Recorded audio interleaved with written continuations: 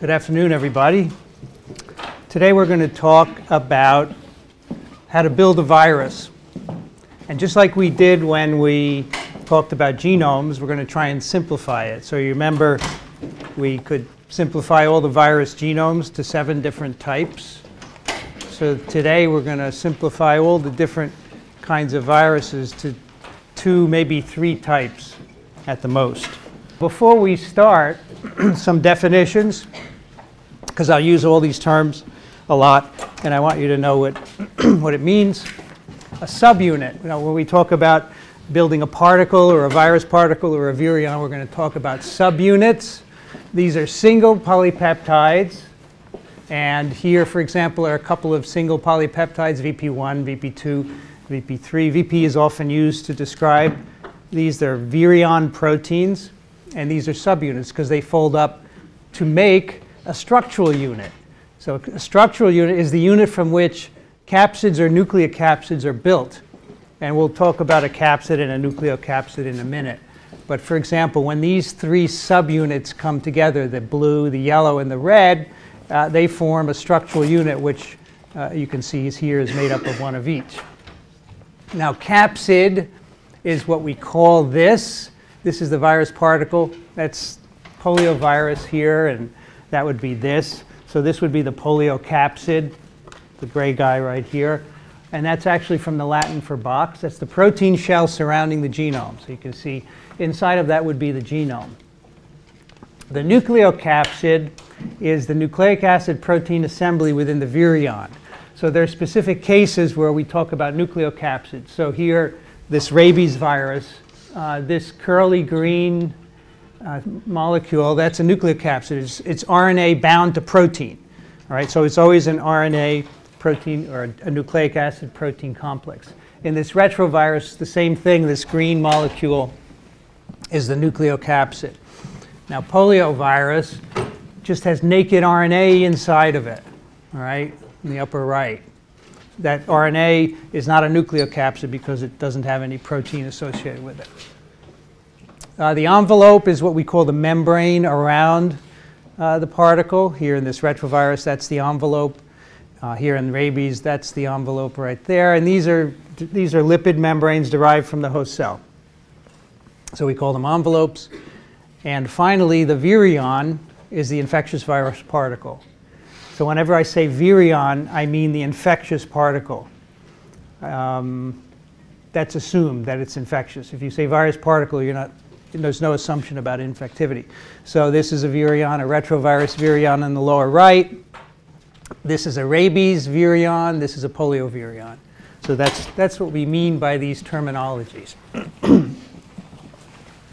Now, virion proteins, that is the proteins that make up the virion, the capsid, that are embedded in the envelope, they have very specific functions.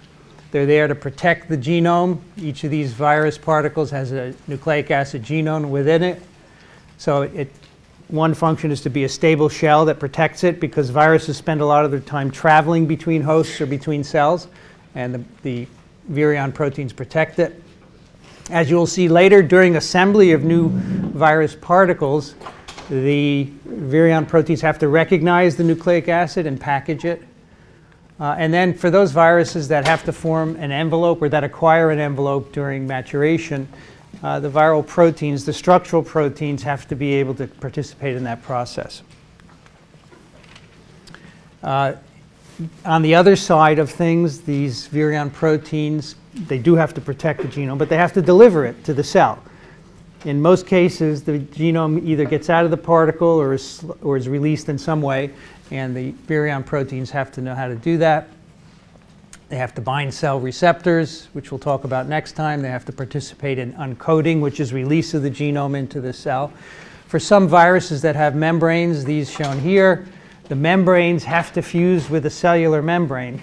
So in order for the genome to get from inside the particle to inside the cell, a fusion event has to occur. That'll be the topic of the next lecture on Wednesday. And finally, the genome has to be brought to the right place in the cell. So it's not always deposited just underneath the plasma membrane. Sometimes it has to get deeper into the cytoplasm. Sometimes it has to go into the nucleus. And that depends, of course, on the nucleic acid, which is something you should be able to predict from the Baltimore scheme. Okay, so those are some of the functions of these viral proteins. Now, an important concept that is really important for you to understand is that, yeah, did you have a question? Yes? Back on slide 3, can you tell me what it means to form the envelope in the last, Interact with host cell membranes to form the envelope. So as we'll see later, when viruses with envelopes form, they usually do what we call bud from a membrane in the cell. So the structural proteins form a unit, and then this leaves the cell and it takes a piece of the membrane with it. It can be the plasma membrane, the ER, Golgi, even the nuclear membrane. So that's what budding means. And we'll look at that in very great detail next time. All right, so virions are metastable. I want you not to think of them as a passive particle that's simply taken up into the cell and opens up. I want you to think of them as a machine, because they are machines. As you will see, they have moving parts and they do work, they expend energy. And this we say that virions are metastable because they have to be both stable and unstable. They have to be stable to protect the genome as it goes from cell to cell, but they also have to come apart quickly during infection to release the genome at the right trigger. So they're both stable and unstable. So here, for example, is a stable virion on the lower left. It's very good at protecting the genome. If this were polio, it would be good at protecting against low pH of the intestinal tract, all the proteases and bile acids that are present. Incredibly stable structure. But when it gets into the right cell, which is shown on the right, and upon the right triggers from that cell, which we will also talk about later, the virion has to become unstable and let the genome out. So that's why we call them metastable.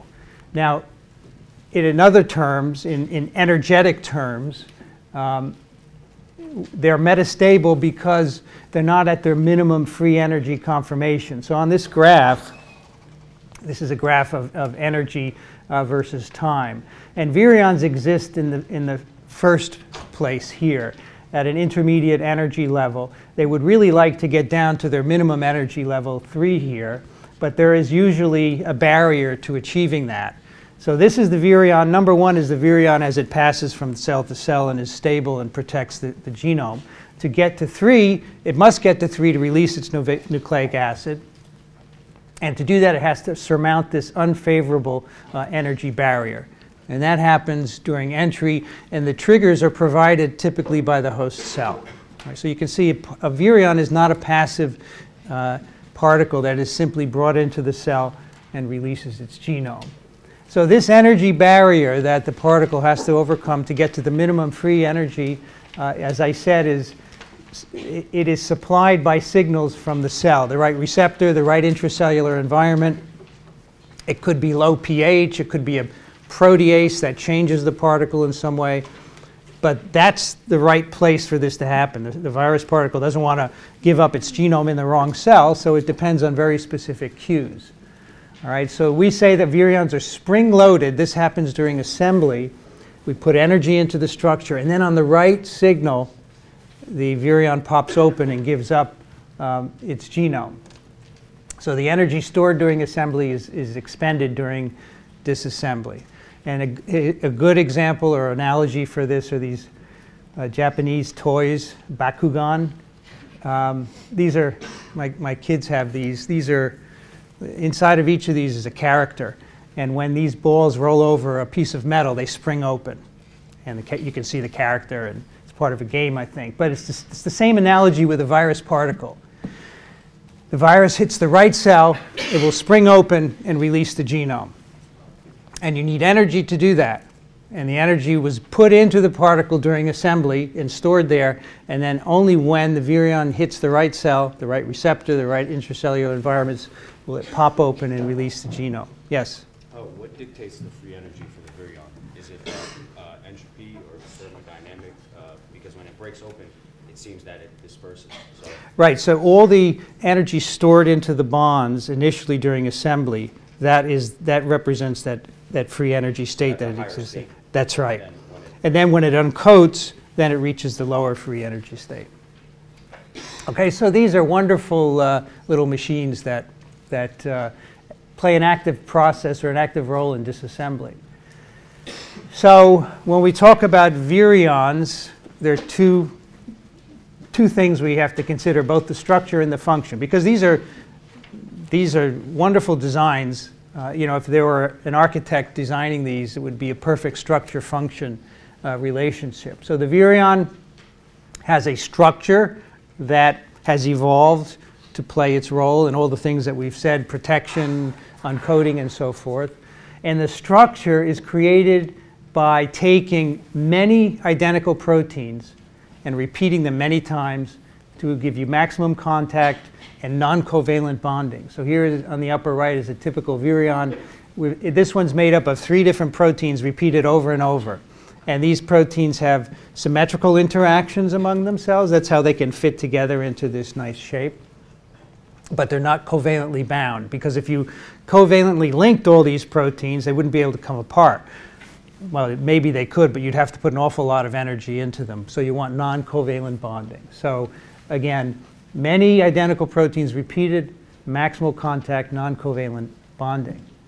And of course, the function of the virion, a big one, is genome delivery, and that can happen because the structure is not bonded together. So the bonds that, the kind of interactions that link the proteins in the virion can come apart readily, and they come apart again based on signals received in the host cell, which we'll see next time.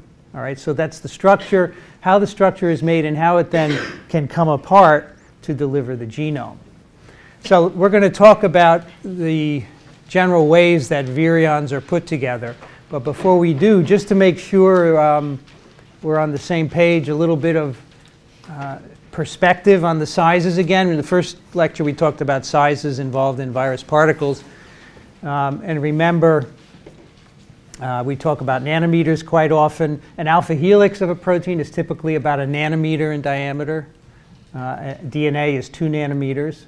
And here is a poliovirus virion, 30 nanometers in diameter compared to a ribosome, which is about 20. So polio is a small virion. Remember, the biggest ones we know of are 750 nanometers. So you can see not much bigger, really, 10 times bigger than, or so than the diameter of a DNA strand. The first reconstitution of a virus particle from its components was done with tobacco mosaic virus. A lot of firsts carried out. Remember, this is the first virus to be discovered. And what was done by these investigators in 1955 was they purified the nucleic acid, which is RNA for this virus. They purified the coat protein. So this virion, which is shown here, remember, it's a single rod-shaped virion. It's made up of a single coat protein repeated many times. And all those coat proteins engage in very similar interactions. So they mix the RNA and the coat protein, and they spontaneously assemble to form the virion. And they, in fact, showed that that virus assembled from the components was infectious. So this was really the beginning of our understanding of virus structure, that the components self-assemble. You can take them apart, and you can put them back together again without any major changes. And this also, besides being the first virus discovered, the first one to be crystallized, as we'll see in a moment, and the first time that RNA was shown to be genetic material. Now, before we talk about structure, I just wanted to let you know how we study structure. There are a couple of very important tools, including electron microscopy, X-ray crystallography, cryo-EM, and NMR. We're going to talk about the first 3 here. The first pictures of viruses were in 1940. By Helmuth Ruska, who used an electron microscope, which had been recently developed, to take pictures of bacteriophages infecting a bacterium, probably E. coli. So you can see all the phages here. These are the typical tailed bacteriophages with a head and a neck and tails that attach to the host. So there you go. That's the first paper. Now, electron microscopy has revealed a great deal about virus structure. You have to stain the viruses in order to see them in an electron microscope. Viruses, of course, like many other biological materials, don't have any inherent contrast, or not very much, so you have to apply a stain. In the case of an electron microscope, you have to have an electron-dense stain, otherwise the electrons will go right through it. And so typically what you do is use these electron-dense materials, uranyl acetate, phosphotungstate. You coat the viruses with it, and then the electrons bounce off wherever the stain has surrounded the particle. Now, the resolution that you can get with this is very good compared to light microscopy, about 50 to 75 angstroms.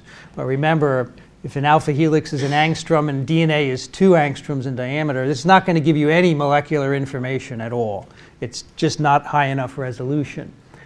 So no, we can't really look at detailed structures, but you can see the overall picture of the viruses. And in fact, for many years, this formed our idea of what viruses look like. So here's a collection of electron micrographs of various virus particles.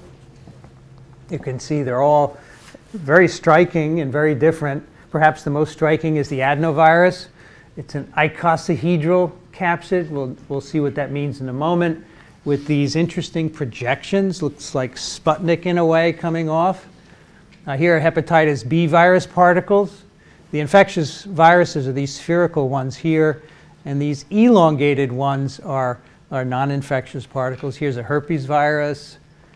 Here's some influenza viruses and polio viruses up here, and this is a pox virus. So you see all sorts of different shapes, but we'll be able to actually classify these into 3 different categories as we go on here.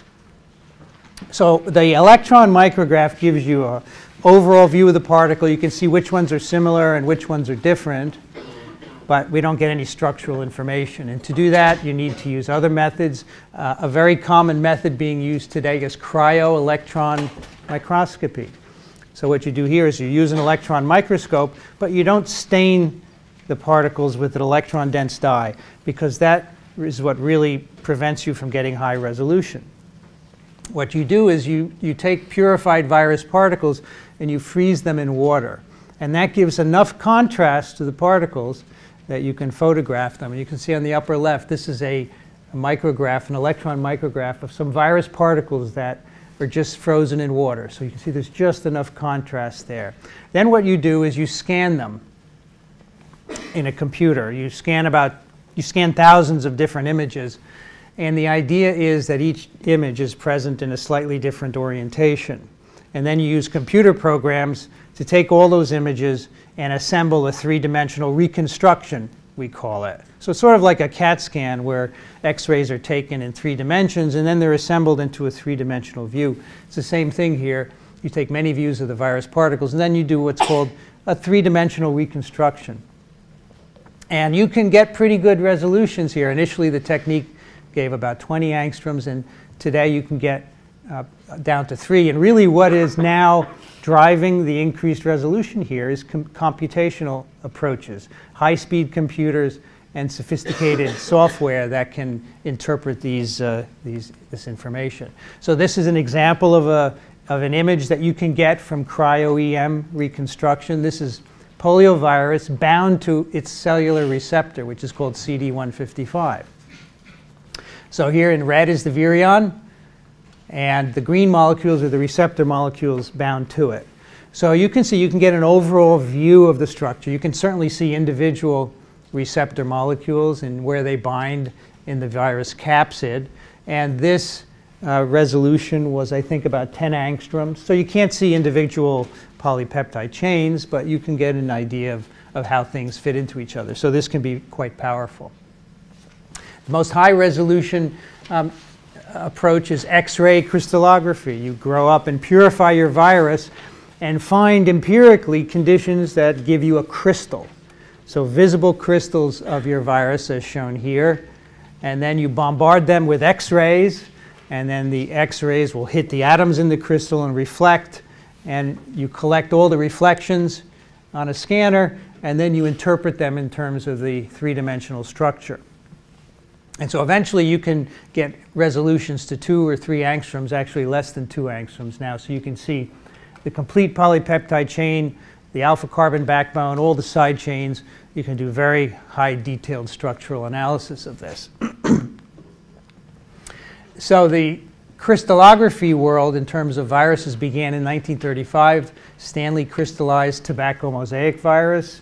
He grew up the crystals. He showed that they were infectious. He couldn't solve the structure, though, because a virus is such a big assembly of proteins that no one had the computational power to be able to do that until the 1970s. So other proteins' structures were solved at high resolution by X-ray crystallography, but viruses could not be because they required advanced computing.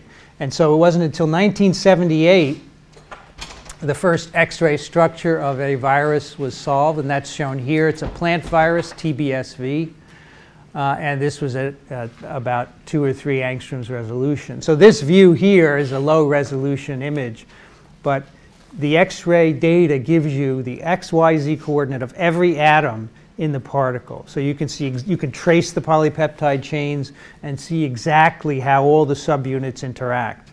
So this, of course, helps us to really understand virus structure. So here is the structure of poliovirus in 2 different views, so you can contrast 2 methods. So on the right is the structure by 3D reconstruction from cryo-EM data. So that's about a 10 angstrom resolution. So again, you can't see the polypeptide chains, but you can see the shape of the particle. You can see it's got some interesting surface features, which will make sense in a bit.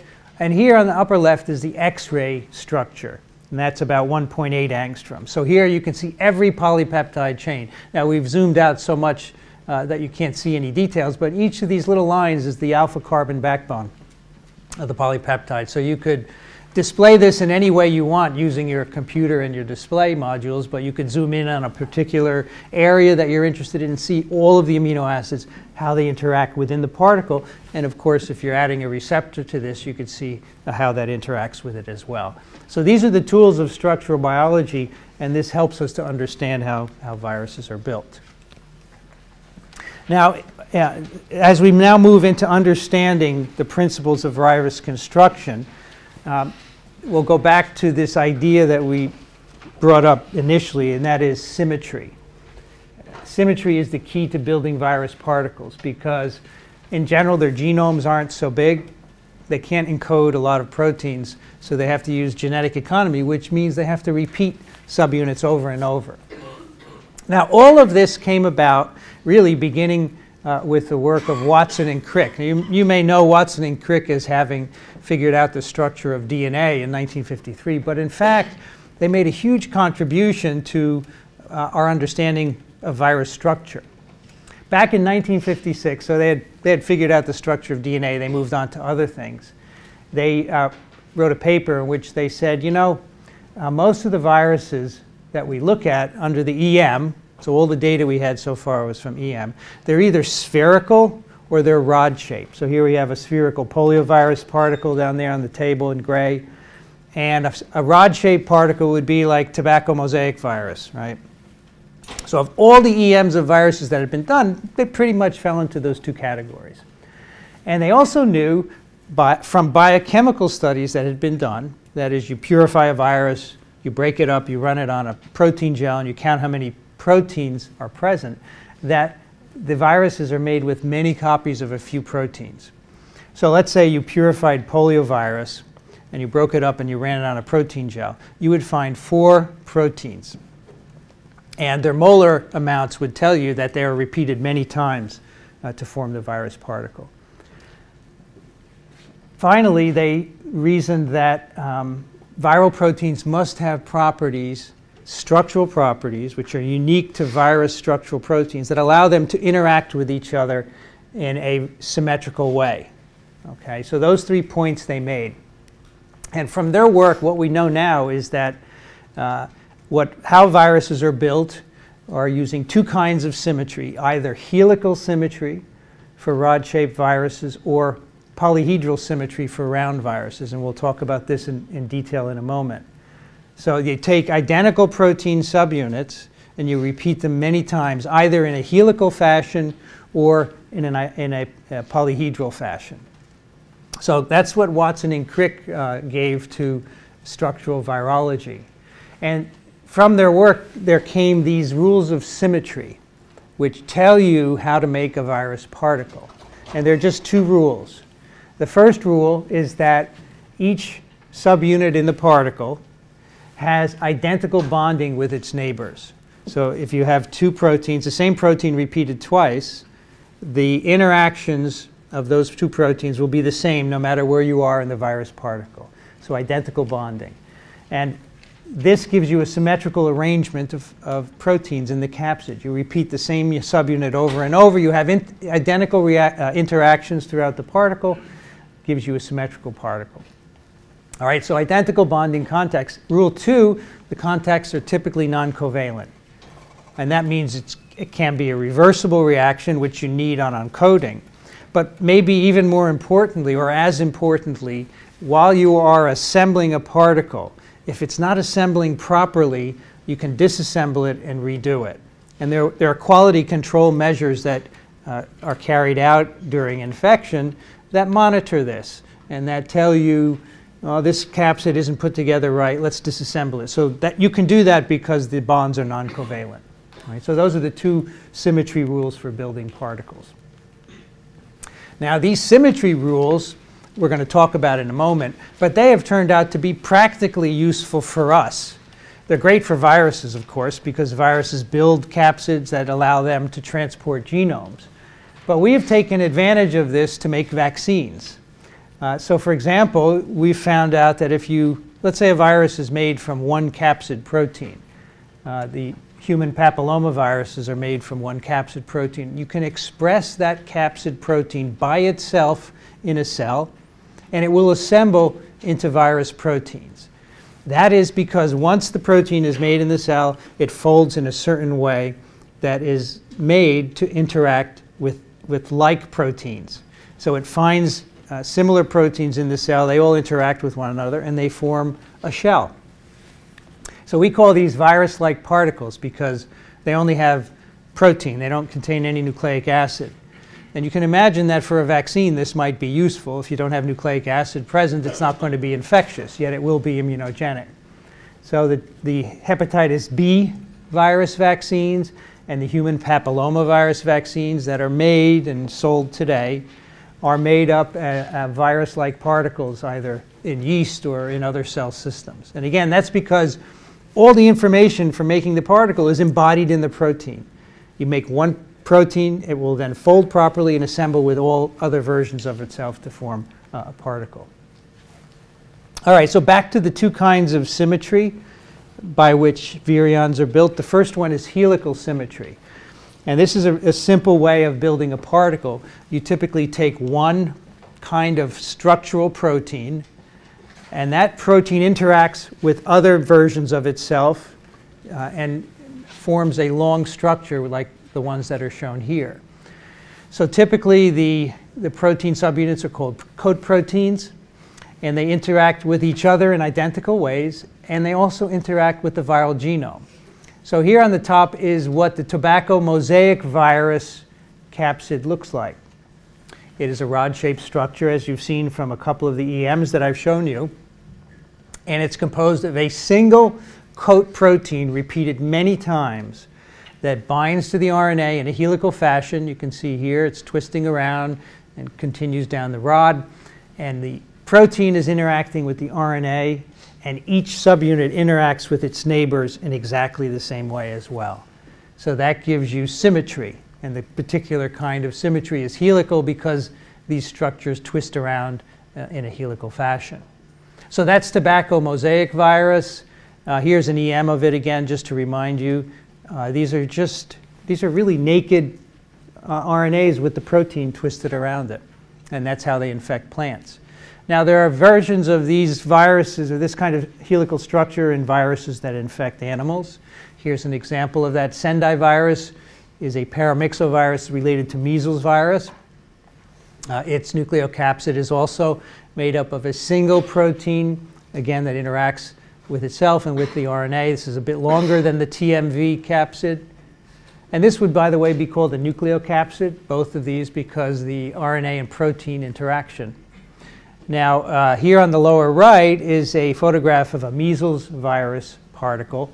And again, this is related to Sendai. The measles virus nucleocapsid is helical as well. And you can see this virus particle is broken.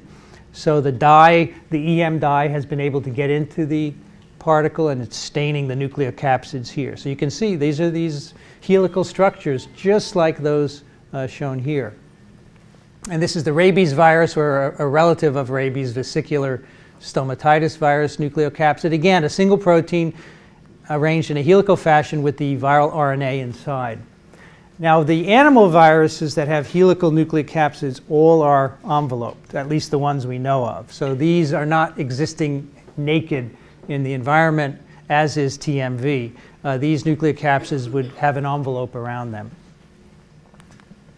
Now, this is again the helical tobacco mosaic virus, and if you've ever seen these buckyballs, which unfortunately you can't buy anymore, but they're little magnetic balls, and someone gave these to me a long time ago, and a couple of years ago your TA Ashley was sitting in my office and she was looking at them. She said, "Do you know you can build a helical nucleocapsid with these?" I said, "No." And so you can, in fact, and that's shown here. So this is a nice strand of magnets, but you could look at each one of them as a capsid subunit.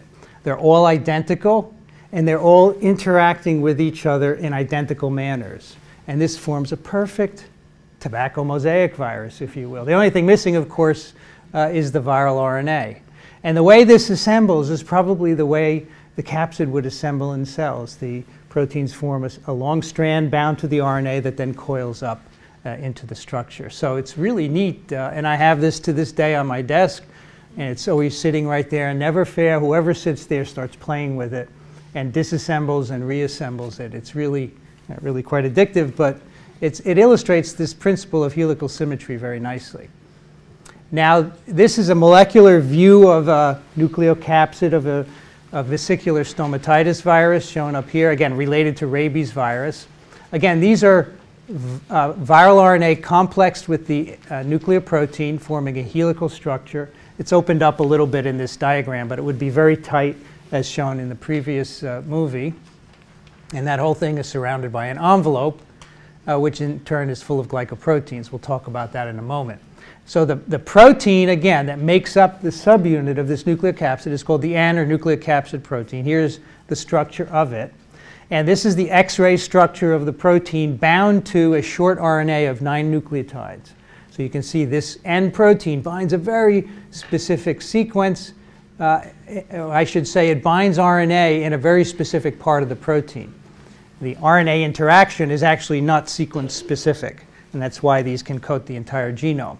But what happens is when you put multiple of these N protein molecules together, you see in this structure on the left, they've begun to form a helical structure. It's the first circle. Here is an RNA inside this green molecule, and each N protein is binding an adjacent part of the RNA. So that's how these nucleocapsids form. So here are some examples of viruses that infect animals that have helical nucleocapsids. Right? So remember, these all have an envelope. Inside is the genome, which is bound to one protein in this helical fashion that we've just been talking about. So for example, measles virus and rabies virus, even influenza virus and the Ebola virus here. All of their genomes are arranged as a nucleocapsid with helical symmetry, and it's packaged within the envelope virus particle.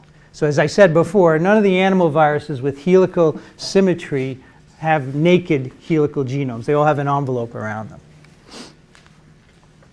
Okay, so those are these rod-shaped viruses, and even we then learned that even some spherical viruses could be built with helical symmetry. For example, the influenza viruses have helical nucleocapsids, and they're roughly spherical. But there are other kinds of viruses that don't have envelopes, like poliovirus, which in an electron micrograph is a spherical particle, and that EM is an EM of polioviruses, and you can see they look roughly spherical. So back in the 50s and 60s, when people were trying to figure out virus structure, the question was, how do you make a spherical virion from individual proteins that have irregular shapes? Because we knew from what protein structures we had. Proteins have irregular shapes, and how would you put them together to make a round virus particle? And here are two clues that eventually gave way to our understanding of this, the answer to this. First, all the round capsids, all the viruses with round capsids, like polioviruses and others, have precise numbers of proteins, always an exact number. They turned out to be multiple of 60. So it wasn't an odd number of proteins making up these viruses, always a very precise number, 60, 180, 240, 960, and even more. And clue number two, the spherical viruses could be very small, like polio, 30 nanometers in diameter, or they could be very big. Yet the capsid proteins are always roughly 20 to 60,000 Daltons in molecular weight. Okay, so virus capsids are made of fixed multiples of 60, and the capsid proteins never get too big. So this gave a lot of clues about how you would build these round viruses. And in particular, two structural biologists, Casper and Klug, thought about this a long time, did a number of experiments, and they figured out the solution. That is how you build a round capsid from irregular proteins. And they knew from Watson and Crick's work, which we talked about, that these round capsids are actually icosahedrons. And it was never any other kind of platonic solid. It was always an icosahedron, which was very interesting. They also found from their structural work that the subunits that made up the particles tended to be arranged in groups of 5 or groups of 6, which we call pentamers or hexamers. And then finally, the number of subunits, as I told you before, were multiples of 60. And these are called T numbers, which we'll explain in a moment. And again, there was nothing in between. So they devised a series of rules for building these round capsids using what's called icosahedral symmetry. And that's what this poliovirus sitting down here is built with. And you can just see some of the traces of icosahedral symmetry on this plush toy here. So an icosahedron, of course, is a solid. It has 20 faces. Each face is an equilateral triangle. And this allows you to make a closed shell with as little as 60 single proteins. You could take 60 identical protein subunits and build an icosahedron with it. And it turns out that this is the best way to make a closed shell with the smallest number of proteins that's going to be very stable. None of the other solids work. So here's an icosahedron, and in this simplest one, you can imagine that each of the triangles is a single protein. So we have, because of the repeated nature of the subunits in icosahedral, you have what are called rotational axes of symmetry. And there's a 5-fold axis around which there are 5 copies of the subunit. There are 3-fold axes and 2-fold axes, and those are shown here on the bottom as well. And we'll talk about axes of symmetry a lot in this course. I'll say here at the 5-fold axis of symmetry you can see this interaction, and that's all that we mean. It's simply the axis around which there are 5 or 3 or 2 copies of the subunit. So let's look at how you build virus particles with this kind of symmetry. Now, to do that, we have to learn about the triangulation number, or the T number. And there are a number of ways that you can look at it. There's actually a mathematical approximation of this, but I think the easiest way is to define it as the number of facets for each triangular face of the icosahedron. Remember, the icosahedron is made up of a dozen triangular faces. So here would be an example of one triangular face of an icosahedron. And this is a T equals 1 virus particle because it's made up of one triangular face. Here is a T equals 4, and now you can see we've expanded the triangular face to include 4 facets, 1, 2, 3, 4. So you look at it as sort of a jewel in a way. So instead of having a flat face of each triangle and a T equals 1, you now break it up into facets. In this case, you have 4. And so this turns out to be the way you build bigger and bigger particles. You start with a small T equals 1 icosahedron. You can make small particles, but if you want to make bigger ones, you just add more triangular facets. And those Mimi viruses, which are the biggest, have over 1,000 triangular facets in each equilateral triangle that makes up the icosahedron. All right, so that's all that a T number is. It's just the number of facets per each triangular face. There's one facet here, there's 4 here. So here is a simple icosahedral virus. It's a T equals 1. It's made of 60 identical protein subunits, and each of those is shown as a comma here. And there's one facet per each triangular face. And all of these molecules, so each comma here is a single identical protein subunit. They all interact equally throughout the particle. So all the interactions are symmetrical. Head to head, tail to tail, etc. They're all exactly equivalent throughout the particle. So that's the simplest example. And here's an illustration of one virus with this kind of structure. T equals 1 symmetry, built with 60 copies of a single capsid. So it's one protein repeated 60 times. You could build this wonderful stable capsid. It's really amazing. So here's the capsid protein up here. You repeat it 60 times, you get the adeno-associated virus 2 virion, or parvovirus, the virus that can infect your pets. And that's built with this very simple symmetry. So this is a small virus particle. It's about the same size as poliovirus. So how do you make a bigger one? You add more subunits to each triangular face. You don't use bigger proteins because remember the virus capsid proteins are only 20 to 60 kilodaltons in size. So you don't make bigger proteins. You just increase the number of them in the capsids. So let's look at that. Now, when we do that, when you start putting more capsid subunits in to make a bigger particle, you violate the symmetry rules that Casper and Klug originally thought up. Now, they said that the way to build a particle is to use icosahedral symmetry, and you take one or a few different viral proteins and you repeat them many times, and all the interactions are the same, no matter where you are in the particle. The problem is when you start adding additional subunits in, they're not all the same interactions anymore. And so Casper and Klug modified their theory to say, well, they interact in a quasi-equivalent fashion. They're similar but not identical. So anytime you have more than 60 subunits, you run into this problem that all the interactions are not going to be the same anymore.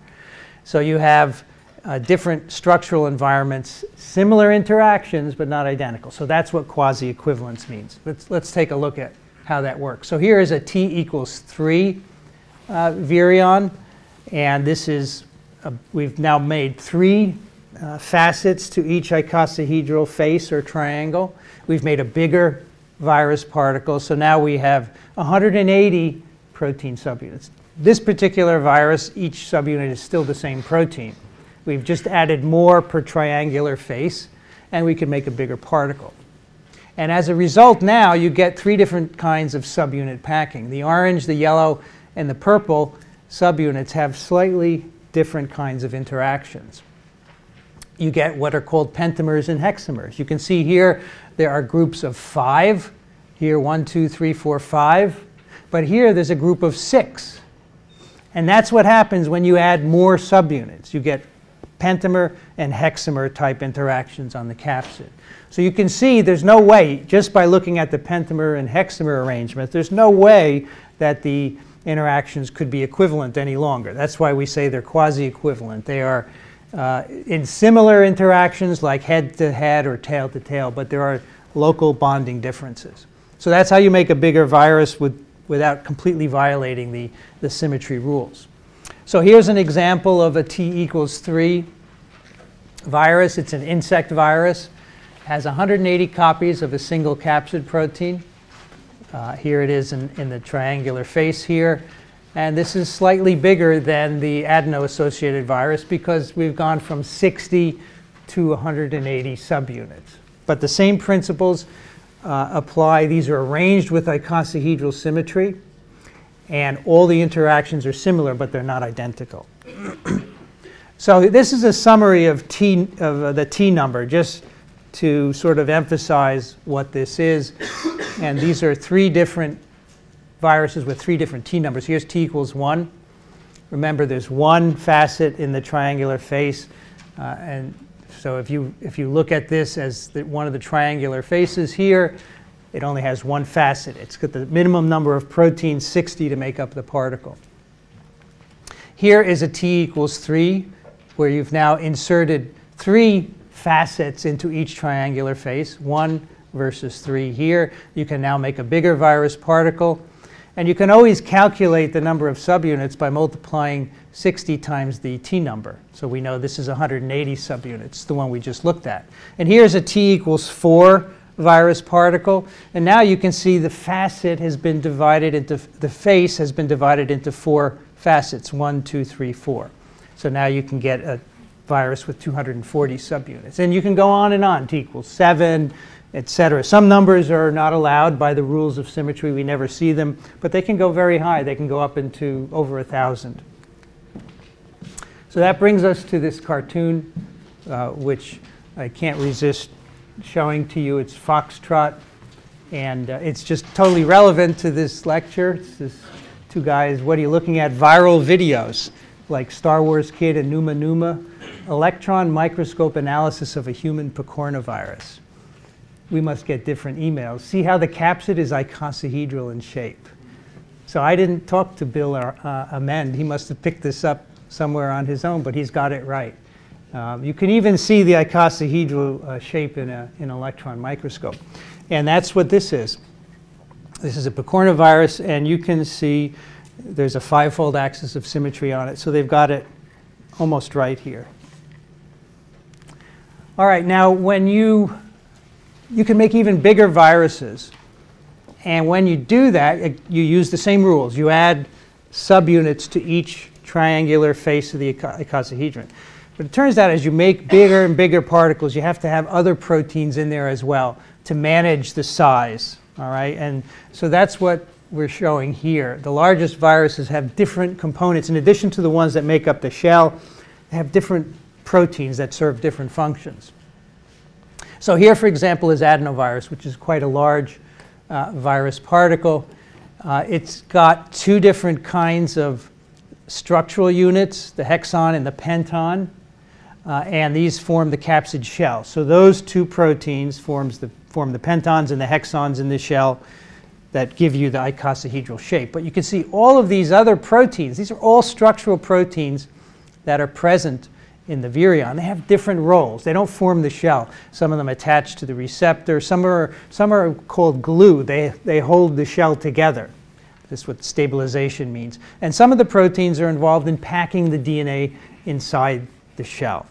So what I want you to understand is that we can build wonderful icosahedra by taking one or a few proteins and repeating them. At a certain point, you've got to add other proteins in there for different functions as well. And adenovirus is a good example of that.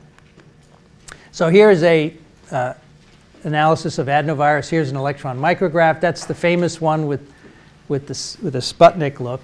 So adenovirus is an icosahedral capsid about 150 nanometers in diameter. The T number is 25. So there are 25 facets for each triangular icosahedral face. It's made up of 240 subunits, made up of hexons and pentons. And you can see the icosahedral arrangement here. So the pentons, the 5 associated subunits, are at each 5-fold axis, and then the hexons are in between. It also has these additional proteins at each 5-fold axis, these fibers and knobs at the end. So at each of the 12 5-fold axes, there's one of these fibers with a little tip, and that's what attaches to the cell receptor.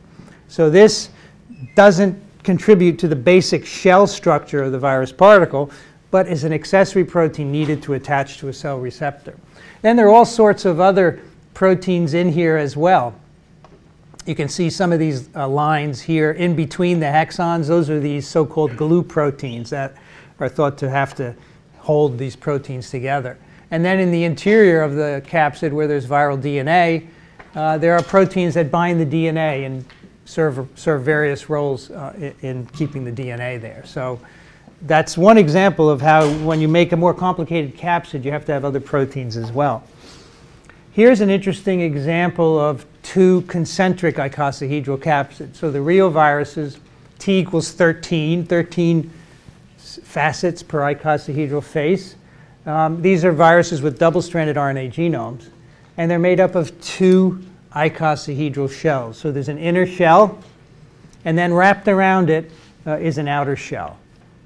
And you'll see later that these viruses actually never get rid of their genome during infection. So this is a very stable particle, and in fact many of these viruses infect our alimentary tracts, and maybe that's why you need a double-shelled genome. But there's nothing more than two icosahedral shells, one wrapped around each other. Now sometimes, as we mentioned earlier, you can add another component to these virions, right? We talked about helical symmetry and icosahedral symmetry. You can add an envelope on top of that. So you can take the helical genome of the rabies virus, you put an envelope on it, and that's the infectious virus particle. And the envelope is derived from the host cell, and the virus has to get it from the host cell because viruses can't make their own lipids. And as I said before, these are acquired by budding. So this is the budding process summarized here. The viral components are placed, in this case, near the plasma membrane, and then the whole membrane buds out, and eventually this bud pinches off to form a particle. And so you can see the membrane, in this case, is derived from the plasma membrane. So here we have a nucleocapsid. So there's RNA and protein right in there, and then that's wrapped up in an envelope. So this is actually a retrovirus, which of course is what HIV is. So this little giant microbe HIV is shown as an icosahedron. You can see the five-fold axis of symmetry here. So that's why I said this isn't right, because retroviruses they have an envelope on the outside. They don't have icosahedral symmetry. If you just look at the particles, they would look something like this. So here are some examples of envelopes on virus particles. So on the upper left is a rabies virus. So remember, the genome is a nucleocapsid. It's RNA plus protein. So there's a single RNA in there, and it's interacting with many copies of the nucleoprotein, and it forms this helical structure. Remember the magnetic beads? Those are all wrapped up inside an envelope in a bullet shape. So here's the envelope surrounding the nucleocapsid. Ebola virus on the right here is a similar structure, except it's filamentous. These are so-called filoviruses or filoviruses from the Greek word thread, so because they have this thread-like appearance. They're nothing more than a nucleocapsid, again, RNA and protein. Here's the RNA, and here are the protein subunits coiled up inside of an envelope, which in this case happens to be elongated. So these are two examples of helical nucleocapsids that can be enveloped. You can also have an icosahedral capsid within an envelope. So you could take this kind of structure with RNA in it and put an envelope around it, and that's what's shown here. This is a virus related to yellow fever virus. It's got an icosahedral shell. The RNA is inside, but then there's a membrane around it as well. So membranes can go over both kinds of capsids, icosahedral or helical nucleocapsids. Now, whenever a virus has an envelope around it, it also puts proteins of its own in the envelope. And these are called viral envelope glycoproteins. These are typical integral membrane glycoproteins. They're shown schematically here on the right. So here's the envelope of the virus particle. It's a typical lipid bilayer. And these are viral glycoproteins. They pass through the envelopes. Typically, they have sequences that are in the interior of the virion. They have external sequences as well. And these external sequences are very important. They bind receptors, so they can dictate cell specificity.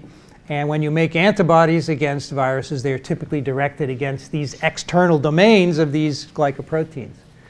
Now, when you look at a virus particle that's enveloped and has these glycoproteins in them, it looks something like this. These are influenza viruses. And you can see in these EMs, it looks like they have spikes on the surface, right? Each of those is an individual viral glycoprotein. So you will sometimes hear these referred to as spikes. And that's why, because of the early electron micrographs. These envelope glycoproteins can be sticking up perpendicular to the membrane. So here on the left is an example of the influenza virus glycoprotein. It's embedded in the viral membrane. This is called the hemagglutinin. And this is an extremely important protein for the virus. Without it, it would not be infectious. As you'll see, it's what is used to attach to the cell receptor. Other viral glycoproteins can be arrayed parallel to the membrane, like this flavivirus glycoprotein. And they both work to attach to cell receptors. Yes? Are these proteins attached to anything within, below the viral? Yes, sometimes they are. Sometimes they are attached to other viral components. I think I have a slide of that. And here it is, right here. So the question was, are there interactions of these glycoproteins with viral proteins? And the answer is yes, and they can occur in several ways, as shown on this slide. So here is a schematic of a viral membrane. So these are each showing cutaways of virus particles. So here and here in yellow are the viral glycoproteins. So you can see they're passing through the membrane. In this case, they're interacting directly with a capsid. So we've taken a capsid and put an envelope on it.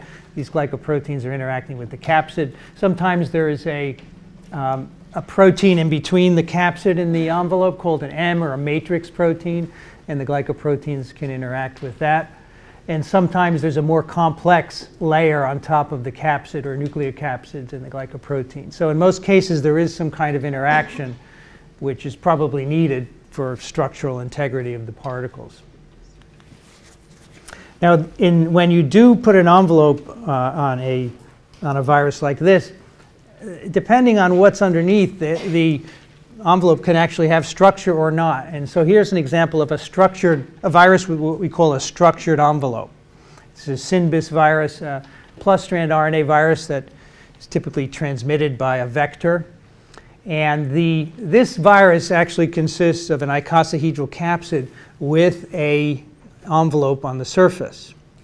And in this cross-section, you can see the icosahedral capsid right below here in orange. So here are the glycoproteins in blue.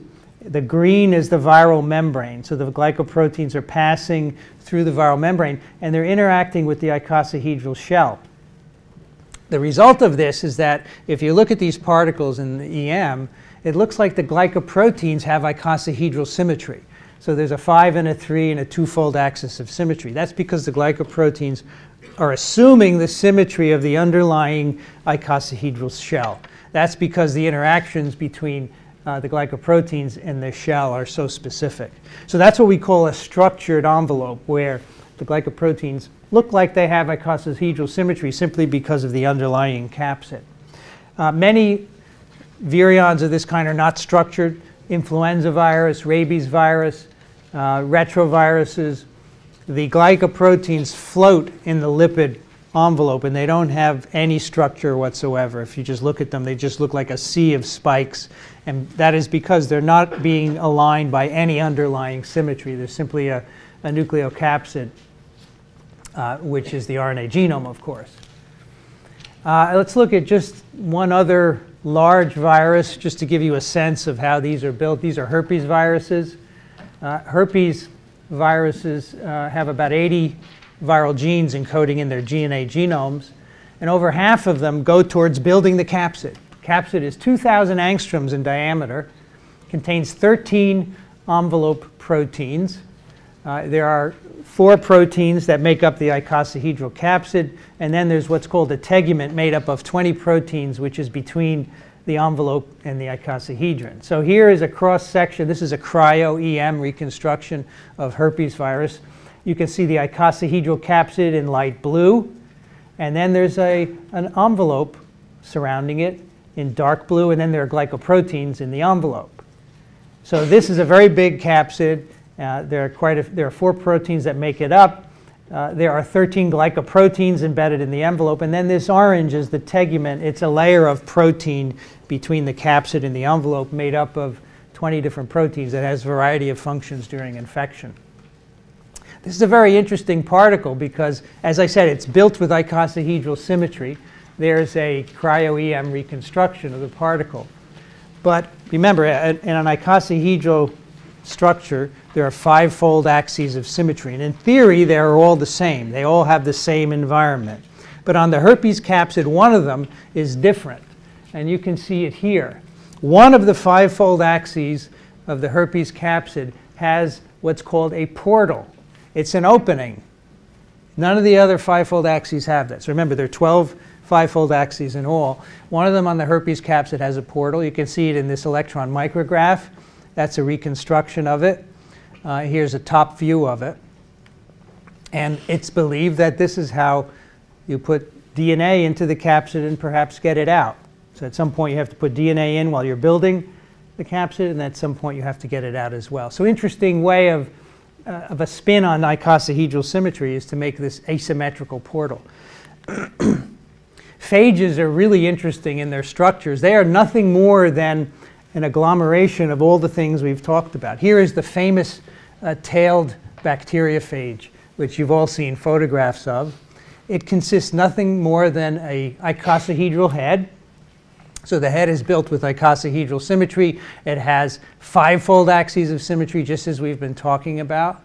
The neck is made up of a helical structure, very much like the helical nucleocapsids that we've been talking about. And then there's some specialized proteins that are involved in infection, very much like the specialized proteins of adenovirus.